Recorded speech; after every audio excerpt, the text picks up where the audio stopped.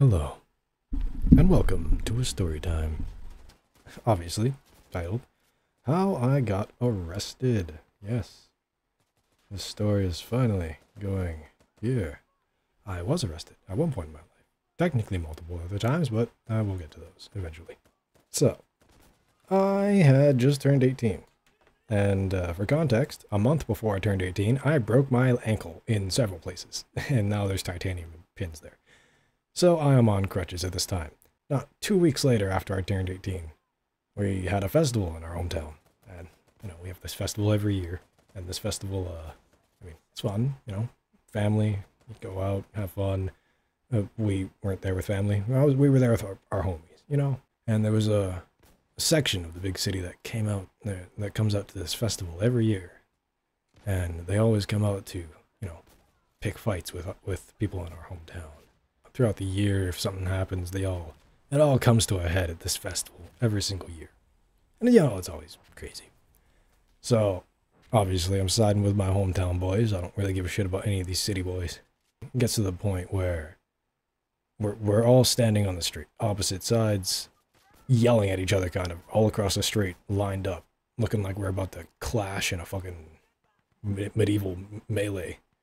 But no, we didn't, and there was multiple police that kept patrolling in between us and making sure we weren't fighting or anything like that. Everybody was doing their all trying to be gangster kind of shit, throwing up gang signs and flashing their weapons and stuff. And I'm not gonna lie, I had crutches, weapons of their own, but I had my own weapon on me. I had a knife. So eventually, after this one guy was staring at me, because obviously I have crutches on, so he's like looking at me like, what the fuck? But he also looking at me like he wants to fight me. And I'm like, okay, so this one. He wants to pick the weakest boy out of the bunch. I see. So I'm staring back at him, right? And then eventually gets to the point he flashes me his weapon is just a can of mace. And I flashed my knife handle at him. And clearly he couldn't see the entire thing, but he and his buddies both went on whoa, holy shit, bro, I'm sorry. I couldn't hear them at all. They were all the way across the street, but they were all reacting that way. And I'm just, shaking my head, whatever. And then eventually the police come through. They're all fucking, telling us all to disperse. And they're all fucking getting angry and shit, starting to search people's bags and stuff. So everyone starts taking off in droves. They fucking try to get me. They did get me and search my bag, but they didn't even search my waist, buddy. But they did find my alcohol in my bag and dumped that on me, which sucked. The guy was a dick about it. But whatever, it was my ex-girlfriend's dad who was a cop, so it made sense that he kind of picked me out of the bunch. Also, I was in crutches. Easy target. So, fast forward throughout the night. I get dropped off just outside the local bar in town, and I see this group of people just all chilling out in the bar parking lot, and I'm like, okay, I don't know who the fuck they are, but whatever, I'm walking across the street. Well, hobbling across the street. Oh, by the way, with this whole group of people, there was a police SUV there with its lights on, parked in the parking lot, talking to that gigantic group of people, I'm assuming, probably making sure they disperse or something and not gathering in a parking lot. So, I'm hobbling along, and I see this police officer talking to this guy. He looked pretty familiar, He kind of looked like the guy who was staring me down from the lineup before. And I was like, oh, so those are all the city boys, eh? Okay, I see.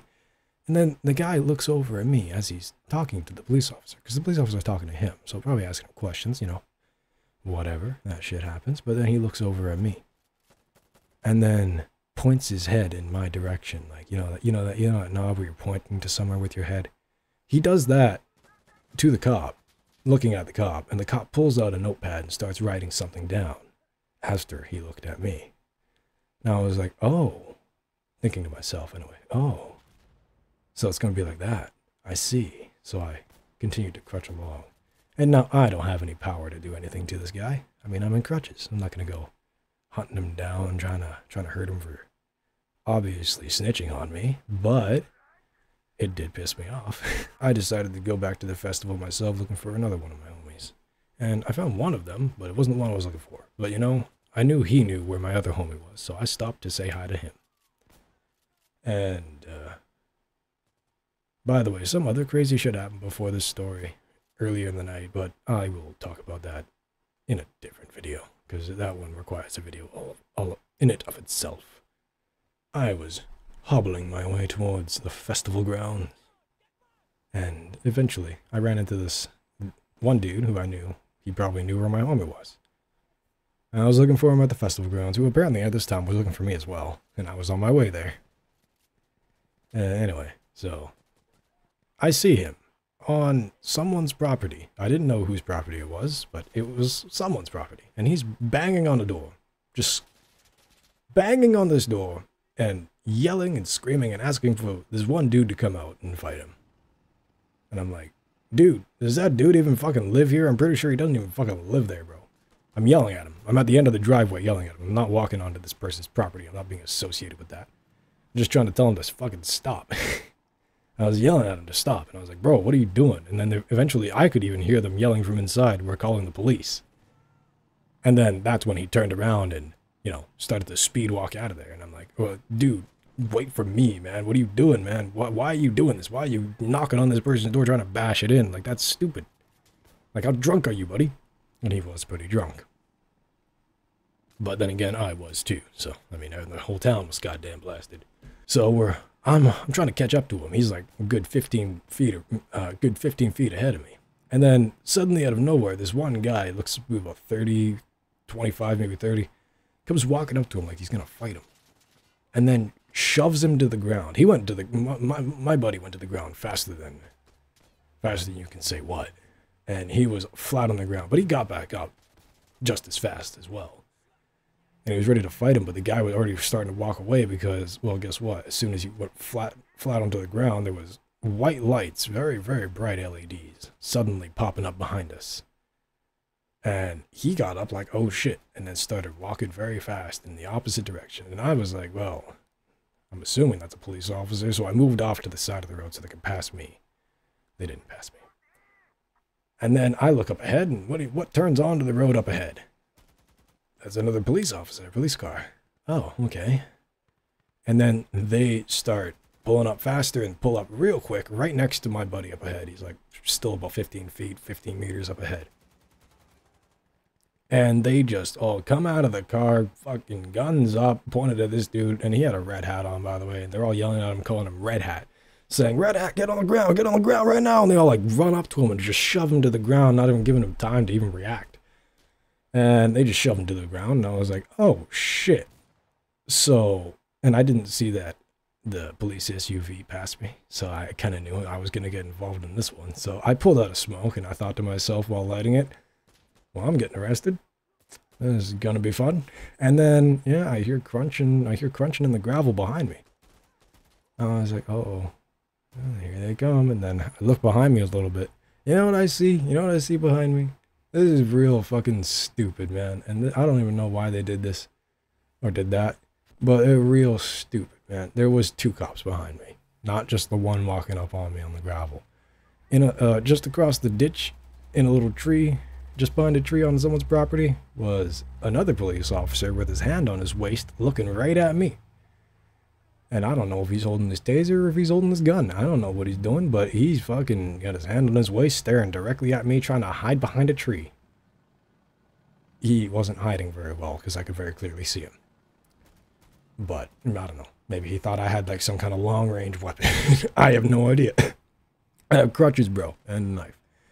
And then I get a tap on my shoulder. This guy, he hit me with a line that I'm never ever going to forget, because he just really hit a nerve there. As he taps me on the shoulder, he says, crutches, turn around. I turned around, right? And obviously, police officer, right? And he's like, okay, so, pulls out his notepad. And then he says to me, word for word, heard you had a big-ass knife on you tonight. And I look at him like with wide eyes, like, oh, shit, you're the guy. You're the guy he was talking to. Okay. So, he's definitely going to search me now. Like, there's no way he's not going to search me. So, I was like, yeah, I got a knife on me. And then I pulled out my shirt and showed him the handle. He was like, oh, okay. Puts on his fucking rubber glove, and then he fucking daintily picks it up with his 2 fingers, you know. Just daintily picks it up, and it keeps going, right? It just keeps going. It just keeps fucking going. And then by the time he got it completely out and he looks at it, he whispers under his breath, Jesus fucking Christ. puts it on top of his cop car, says, read me my rights. And I was like, well, shit. Yeah, put me in cuffs right away, took away my crutches. Nah, they tried to get me with intent to use, fucking concealed weapon. They got me with a bunch of shit. But I had a good lawyer. So yeah, that was fun. I entered a peace bond for a year and I had a no communications order against someone who I didn't even know was involved and I hadn't spoken to for years before that. So I mean, like, I'll just keep the streak going. Spent the night in a cell, and then they sent me home with a promise to appear to court. It was nice. Yes, and then the court justice process. Well, you can probably guess how garbage that was and how long that took. There's a few other more tidbits and shit that happened, but those can be explained in a separate story. In the other story that I have planned for this night that happened, because there's two separate stories that happened this night, and both of them were kind of stupid. Anyway, I hope you enjoyed this video. Hope you enjoyed this story time. It's been a long time since I've done a story time. Hope this turns out well. Hope you enjoyed it. I really hope you subscribe, because I'd love to keep you guys around. If you got this far, hit that subscribe button, because you know you want to. Alright, whatever. Have a good one.